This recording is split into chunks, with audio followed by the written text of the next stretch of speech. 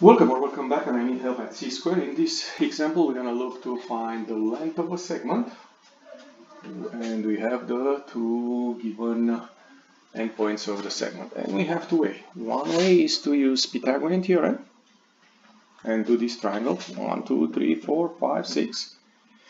1, 2, 3, 4, 5, 6. Okay, and you can use Pythagorean theorem. I'm going to use the distance formula here, and you can double check by using the Pythagorean formula. The distance formula looks like this: d equal x2 minus x1 squared plus y2 minus y1 squared, and the square root of all this sum. So here is nothing else than plug the values in.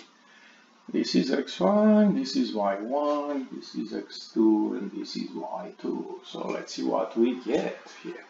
We're going to have 4 minus negative 2 squared plus y2, negative 5 minus 1 squared. And we end up here with something very interesting. What? 6 squared, right? 4 minus 2 is 6. And you notice this is 6, and the other one also 6. And here we're going to end up with negative 6 squared, okay, which is the same thing as c squared. You will always get something like that. And 6 squared is 36. Negative 6 squared, the whole quantity is negative 6 squared, is also positive 36. So we end up with square root of 72, which can be simplified, right? 2 or 36 times 2.